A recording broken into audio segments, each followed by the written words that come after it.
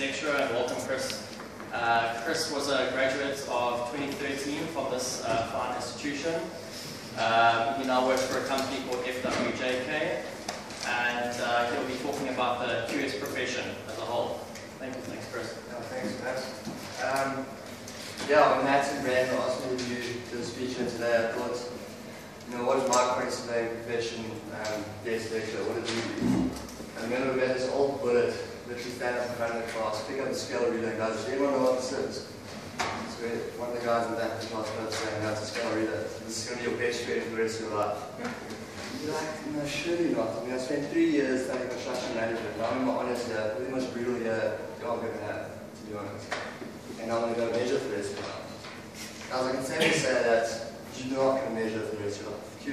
QSing is completely different to what measurement is. There's completely more aspects in the actual job. So, that being said, what is a QS? When your mates ask you, what do you study? What do you answer? Anyone? Oh, yeah.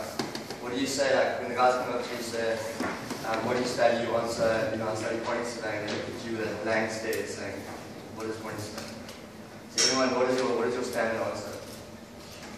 Obviously cost control and obviously working out the feasibility of buildings and making sure that they work out and controlling the cost as the projects go. Yeah. So my standard answer is not without diving on that to say now. Cost control is a lot more intricate thing that you actually do realize. I like to say I like to call myself a financial counsel of the building industry as well as a lawyer of the building industry. That's essentially what we do. We do cost control with contractual management. That's why you guys do subjects like con law, biz law, So, long and short of it, a QS is a person who stands up and controls costs throughout the development, as well as contractual management throughout the development. Long and short of it. Your professional bodies, I'm sure Karen touched on this last week. I'm sure she gave you the whole speech with the glass walls and the fancy balls and what needs to be done. And don't worry guys, it's a mountain to climb. Honours is hectic, I'm not going to beat around the bush, but if you break honours into bite-sized chunks, you'll get through it no problem. So as long as you take control of the smaller things, the bigger things will take care of themselves. So I'm sure she touched on all professional bodies. I'd like to touch on it already, I don't want to delve too much into it. We get several different types of professional bodies, SSC, QSP, and REX, Association of South African Quantity Surveyors. Personally, I went the SSC, QSP route. It just made sense to me. I'm in South Africa. I don't see myself going overseas before my accreditation. So the way you get registered, I don't know if she's touched on it before, what you have to do is you have to register for the council. You pay a 500 Rand registration fee. You then have to pay $1 month, every month, but if you're fortunate enough, whatever company you do end up working for will pay that and will subsidize that. And what you need to do is you need to keep logs, similar to what your back work, I don't know, with Karen, the whole back work thing, you have to kind of write down what you did throughout that period and whatnot. It's a lot more tedious than that, it's quite hard to believe.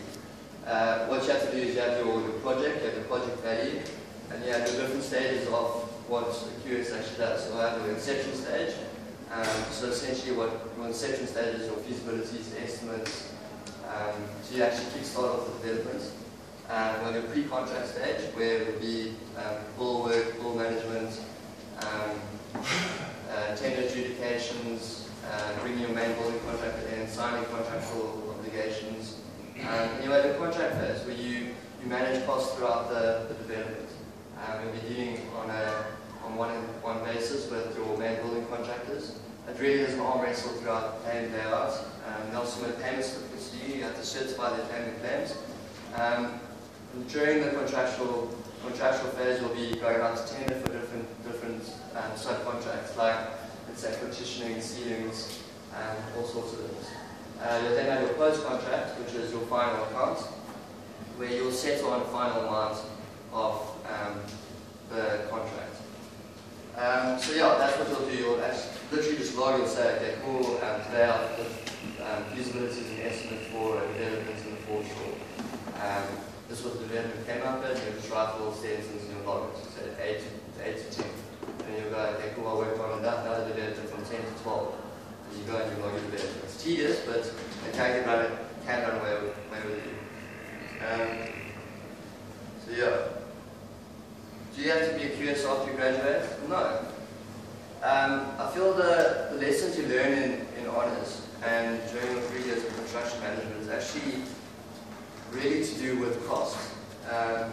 We had a guy in our honours year that actually became a chef, and although he's good at cooking, I'm sure he implemented his whole QS background of kind of deciding how much his material going to use in his food cost. Like, okay, he's got a budget of, let's say, X amount. Okay, I need to whip out this meal. Still needs to spend it, but still needs to stay within budget. Long and short of it. But yeah, there are several different opportunities out there as a QS. As I mentioned before, are QS being counters? No, they're not.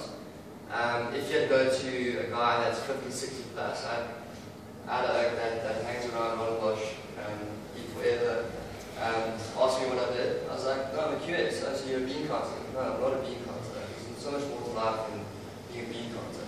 That's what that's what QS used to be. They used to have these old programs that used to log. That you just sit there and just measure. And you give into these old timers that used to just kind of, I don't know, like count your quantities and then put your rates there. Just literally sit there all day, just counting all day.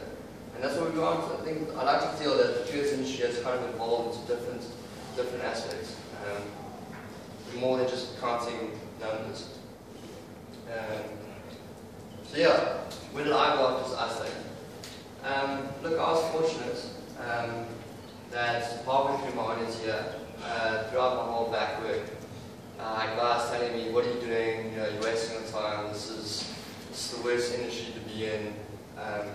Just call it a day now. I'll go study something else. This is in your honours year. You've just done 3 years of construction management. You've just done half of your honours year, and you're sitting there depressed. You're like, how the hell can someone tell me this? I'm just about to graduate in a field that I shouldn't be in. The guys, there really isn't out there. Like, if you listen to those guys, it's actually wasting your time. I was fortunate where my sister's best friend's ex-husband, a guy by the name of David Williams-Jones, principal partner of FWJK, just dropped him an email saying, hi Dave, I'd like to talk to you about the industry. Nothing hectic, just like to sit down on a one-on-one basis and can you please just explain what you do, how you go out the QS firm and what is actually out there. He's like, cool, Chris, I'm down in Sunday, on Sunday in 2 weeks' time, he's popped in. So I met with the guy, and all honestly, the guy's like a breath of fresh air. What they do is, or what we do now, is he's developed a model called the co-development process. I'm using this as an example that you can actually go and do whatever. There's so much more to QSing than just counting beans and sitting in a dungeon measuring all day. So they developed this thing called a co-development model, and really it epitomizes what QSs do. It's got development side as well as a QS side, which I was fortunate enough to be exposed to. So he came to me and showed me a brochure called Touchstone House. I don't know if you've seen it, it's one more Bree Street at the moment. What they do is they'll approach the landowner and go, can you please hold your land for X amount of debt, we'll pay you a non-refundable deposit, and we'll employ an architect on risk. This architect will develop schemes and will solve everything with plan. So what happened is they went to Touchstone House. I don't know if you remember, it burned down several years ago. Reasons still to be decided. Could have been arson, could have been anything else, but it was literally just a building that was burnt. So pretty much looked like that, and they was like, look, let me try and whip up something. Because it's just standing there. It's been used as a parking lot. So then you can see the existing facade of there. There's huge complications. You can't tie the existing facade. There's a whole burnt building on the side of there that can be demolished.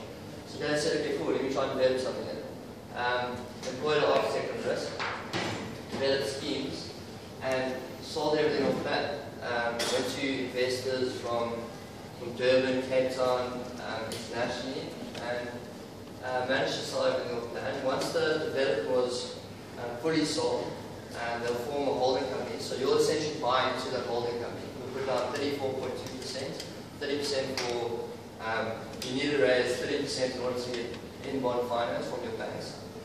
So once the developer has got 30% in, you'll get asking for 34.2%. 4.2% because you need to pay tax on the land during that transfer period. And yeah, so we form a holding company. If I go to Matt and say, Matt, please, you're interested in Unit 101, you please put your 34.2% in. You'll essentially get a co-developer, almost a shareholder in the company. So once everyone's got their 34.2%, we'll have a shareholders initiation meeting where everyone is sitting around the table, all the guys that have actually bought into the company, and they'll be like, look guys, you need to push the button on this project. Obviously you've all invested, so the answer more than often is yes. I think Dan's done several developments in Durban and a couple here in Cape Town now. I mean, no one said no. So once the development's got the initiation, we start going out to tender. Well, sorry, I lie. Before we actually have the shareholder initiation meeting, we'll go out to tender. So we'll go out to tender for all our big ticket items. So your main building contract. So that means build production. Or hire further fees like your electrical engineer, your mechanical engineer, all working at risk. You'll give them. So does anyone know what risk is? Working at risk. No. Essentially not getting paid. So you guys will be, so you working as a QS, I'm visiting build production, and the development actually hasn't been hit yet, but I can't actually invoice that client or that developer for my fees. That makes sense. Okay, so we hire all our professionals on risk, with the clause that if the shareholders initiation meeting, when everyone says yes, you're officially off risk. More often than not, it does actually pay off. So we go out to tender for all our main ticket items, like our main building contract, which started with tech construction and ended up winning. We'll go out to tender for our electrical contract. We'll go out to tender for our mechanical, which is your air conditioning, ventilation.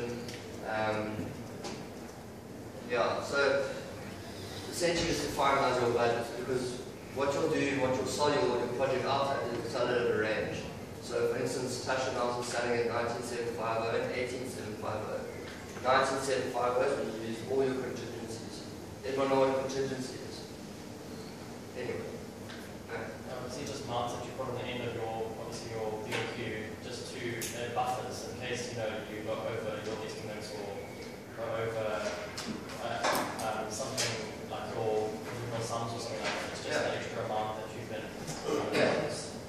Let's say something goes south. So something you haven't allowed for instance, Touchstone House, we had a huge amount of fundamental work items. Just that because you're developing everything on scheme, you're selling everything on scheme.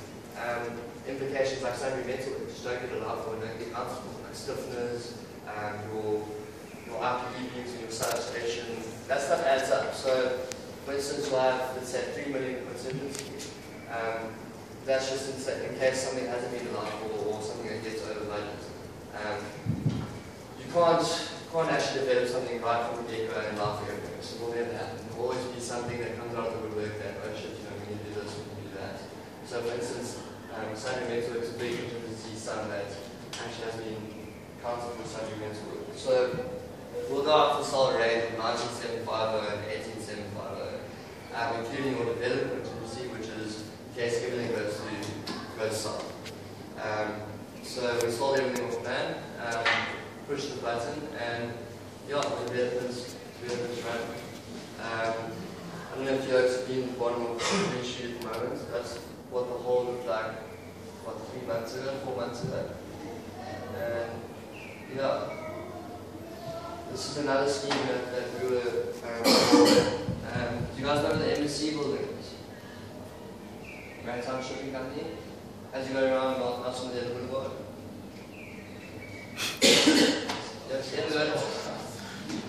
Yeah, so as you're going around Nelson Boulevard, you'll see the MSC building on your left. And there's a big kind of strip of parking in the corner over there. We've done the exact same thing for this building over here, called Earth 156 Megawatt. Same sort of scheme, we found the land, we went up to the landowner and said, look, can you hold the land for an X amount period? And the guy was just put in there in Durban, was like, you know, don't even pay me the deposit, just go ahead. And employed architects for this, we've got MWIF, architects that actually worked on, you guys, is anyone from Sakai? Blue Ridge, opposite Blue Ridge, there's this building that they worked on. They're very much involved in Century City as well. We got them to develop schemes. We actually got KPMG moved from the MC building into this building next year. So this should be breaking ground in about 3 months. Schemes yet to be decided. But that's essentially what I've done. So I've been fortunate enough to be exposed to the development side of QSing. I've been thrown in the deep end where I've been fortunate enough to have learned from a guy that really is enthusiastic about the industry and that actually, you know, gives you a breath of fresh air, opposed to kind of having this negative urge just saying, no, we're wasting time, this is rubbish, rather than go and do something else. But there are job opportunities out there. I've got several mates that, I don't know if you guys were aware that Alec came down last year. Alec, I'm usually based in Dubai. I've got 2 mates, one mate that's just started and one mate that started last year. And it's a decision that you guys really need to make. You know, if you want to earn megabucks off the bat and have no life, or if you want to pay mountain tax and stay in Cape Town and just enjoy yourself and not earn as much. But yeah, there are a huge amount of job opportunities. The guy that was made of mine last year is a site engineer in Dubai, working on one of the terminals in the airport. Another mate of mine got a job at Mace. It's also a huge development / QS company, world renowned. Got put on a graduate program. We worked in silos for 6 months, and he's been shipped over to London for about a year to go work on, I think, building schools or refurbishment jobs. He'll then come back to Joburg and work there for 6 months. Or you can be like other mates of mine who just decide to become a chef. You know, it's really up to you. There are job opportunities there. You just need to actually put them into. Look, I know honors is a stressful time that you guys kind of think that, you know, jobs will fall into their own, but really just put your feelers out there now, sooner than later. It will be a lot more beneficial for what it is. 10-year plan. I'm sure you guys have assignments now or whatever. Okay. 10-year plan, it's guys, look, I mean, no one knows what they're going to do in 10 years. You know, you have no idea what's going to be influencing you guys.